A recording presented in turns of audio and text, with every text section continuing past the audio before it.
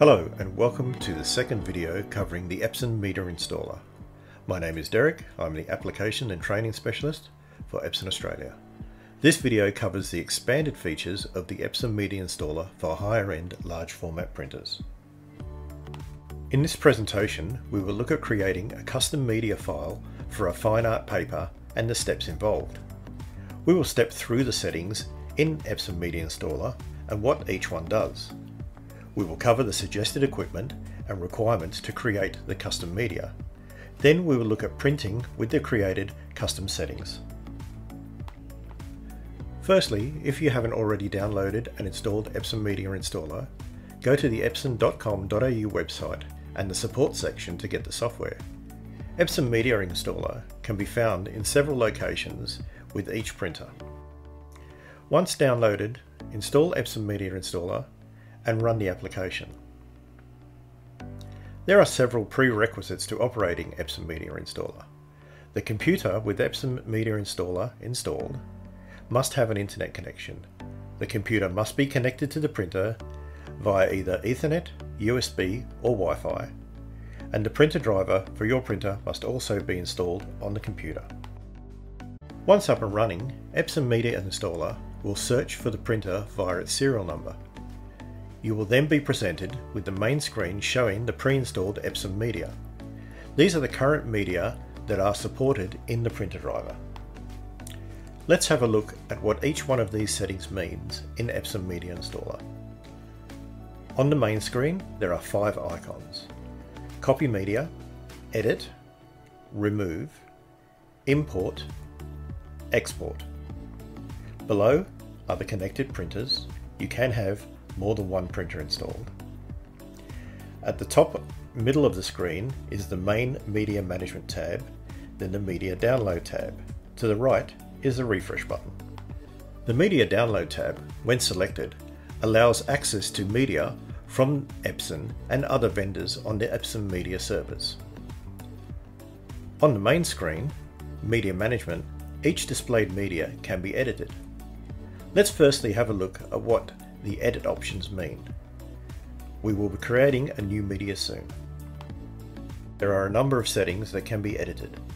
The media can be given a custom name, the media type can be selected, and the platen gap can be set. Drying time per pass stops the print head between each swath for a nominated time to allow for the ink to dry if required. This will slow the print process, yet is required if the surface coating of the media is susceptible to slower drying times. Usually the media manufacturer or supplier will have experience on what these settings will suit the media. Drying time per page pauses the printer between prints if drying is required between pages, usually more suited for multi-sheet printing. Roll tension can be adjusted on the printers which have control over this feature. This adds additional tension to the media to help flatten the media on the platen. This can create some micro banding if not set correctly for that particular media. Paper suction can also help adhere the media to the platen, especially if the media had a lot of memory or curl when coming off the roll. Thick fine art media tends to display more curl that will need to be controlled. Skew reduction is a feature built into some printers to alleviate the chance of media twisting or tracking incorrectly through the printer. This also allows the printer to make fine adjustments to reduce the skewing possibilities. Top and bottom margins allow you to either increase or decrease the border around the print. Lateral feed adjustment also helps with some skewing on the printer. It is recommended to leave this on in most cases. If you are creating a specific media type for a very thin media and you are noticing some wrinkling in the paper, then try turning lateral feed adjustment off. Margin between prints increases or decreases the distance between each printed page. Auto cut can be either enabled or disabled to suit. Paper eject roller is usually for sheet printing where the printer will hold the media, not allowing it to drop when the printing is complete. paper size check is recommended to be left on. This detects the media width when the paper is loaded. This can be turned off if an error occurs when the paper is loaded, allowing you to set the width manually before loading the paper. Paper feed offset helps adjust any banding that may appear in the print. Incremental percentages can be added to compensate for any issues in the print. Roll core diameter needs to be selected depending on the media type. Most thick media have a 3-inch core and thinner media a 2-inch core. ICC profiles allow you to add the recommended ICC profile that is either created by the third-party media manufacturer, supplier, or created by the user. Once added, the ICC can be selected in the print application. Some third-party media may suggest using the default Epson ICC profile. The most important tool that will help with the media creation is either a digital micrometer, a digital thickness gauge, or a set of digital calipers to measure the thickness of the media. Any one of these tools will do the correct job. Using the digital version records a more accurate measurement. Now let's create a custom media. The first step is to identify the Epson base media. This could be a recommendation from the media manufacturer or a visual representation by selecting something that closely matches the media you are creating. Once identified, select the desired media from the list. For this example, we will use Ultra Smooth Fine Art as our base media, as we are creating a new fine art print environment, which the media we have is very similar to the Ultra Smooth Fine Art media. Select the Ultra Smooth Fine Art and press the Copy Media button in the top left of the screen. You will be presented with a confirmation screen. Select OK.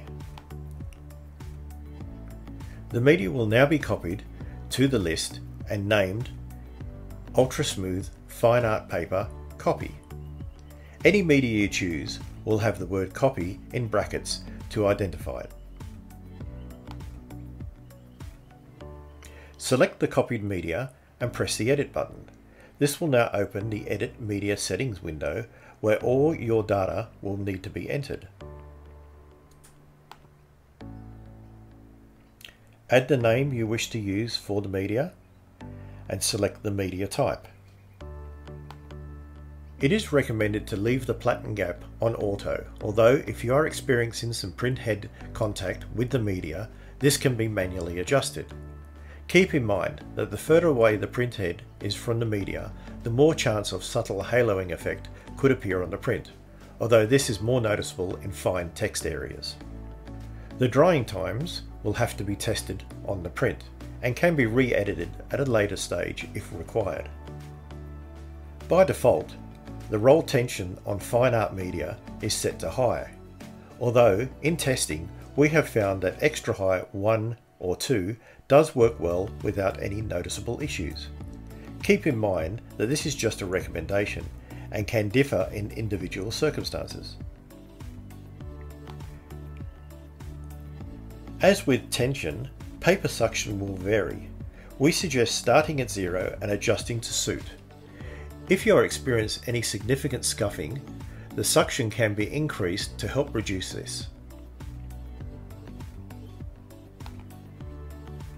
The most important setting when creating the media is the paper thickness. Some manufacturers will have the thickness on their packaging or on their website. It is, however, recommended that you check the thickness with the measuring tool you have acquired. This is the most accurate way to achieve the best results.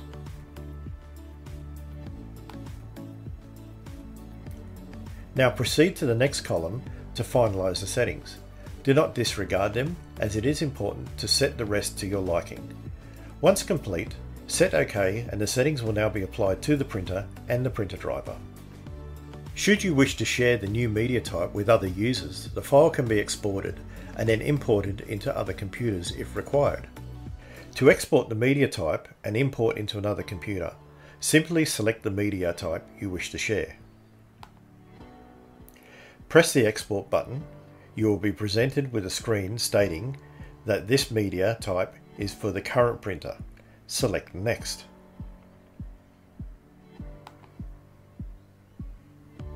The next screen is copyright information. Select OK and save the file with the .emy format to a network folder or portable drive so others can install the file.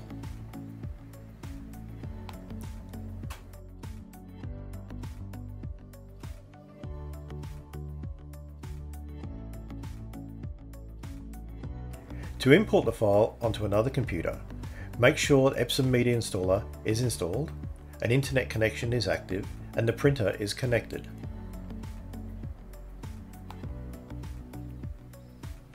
Select the Import button, change the suffix to .emy from .emx, select Media and open. You will now have the media type available on another computer.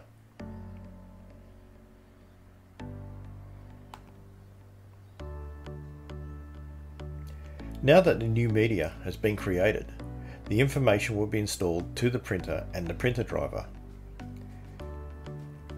To print this example, we will use Photoshop. Go to the print options, set up the initial settings. Here we are using the Ultra Smooth Fine Art ICC profile. Select the print settings. Select the media type, in this case Fine Art, and you will see the newly created media in the list. Select this media, set up the rest of your settings, and you're ready to print. Epson Media Installer is a very useful application that gives the user control over the media creation options to define the best quality output available. Thank you for your time viewing this video. I'm sure you will be able to achieve the best quality prints from your Epson product. I will be adding more content as it becomes available. Goodbye.